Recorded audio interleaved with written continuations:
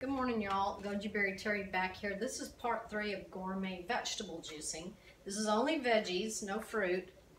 And I read a book back, many years ago.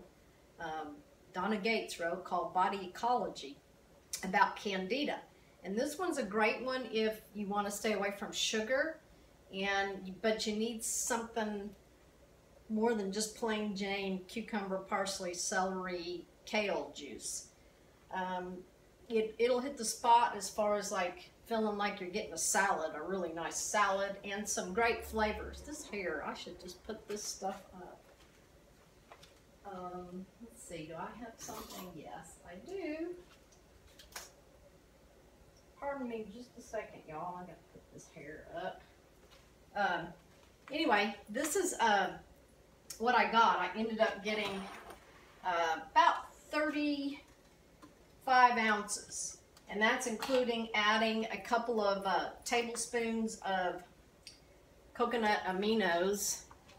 I really like it. It's a soy sauce type of flavor, only without the soy, made from coconuts. And I ended up putting a sliver of habanero, not much, a little couple slivers of ginger, and some lemon lime juice. I kind of mixed the lemons and the limes.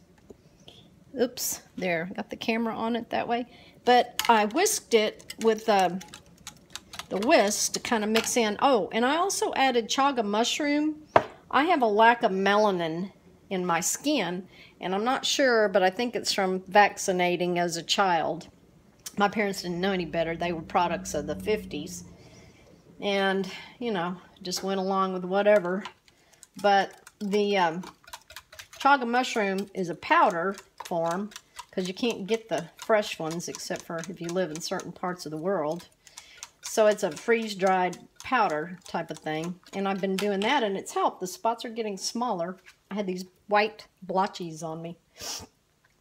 Anyway, I added a couple of shakes of organic black pepper.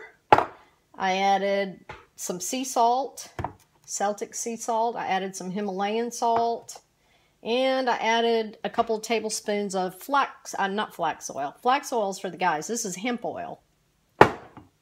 So, and I put the arugula in and all the things I showed you in part 1 and 2.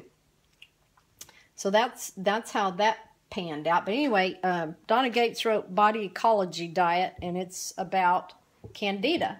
And if you have a Candida overgrowth, it can cause yeast infections, and it can cause a lot of mucus in your body, and you have to starve the Candida. They feed on sugar.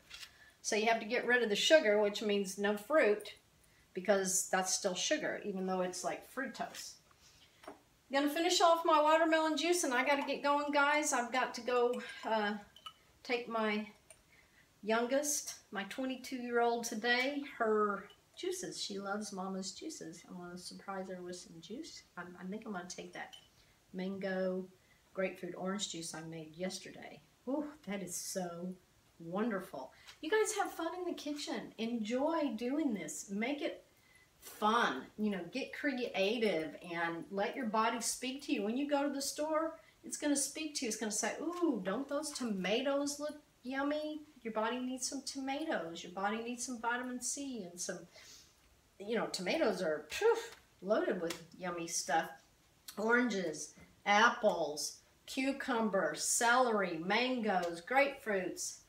It's a feast, y'all. That's why they call it juice feasting, juice fasting, solid food vacation.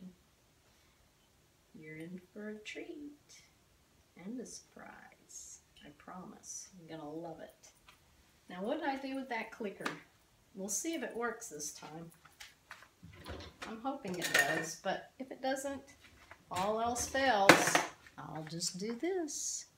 Namaste, Satnam, Shalom, peace, happy trails until we meet again. Love y'all.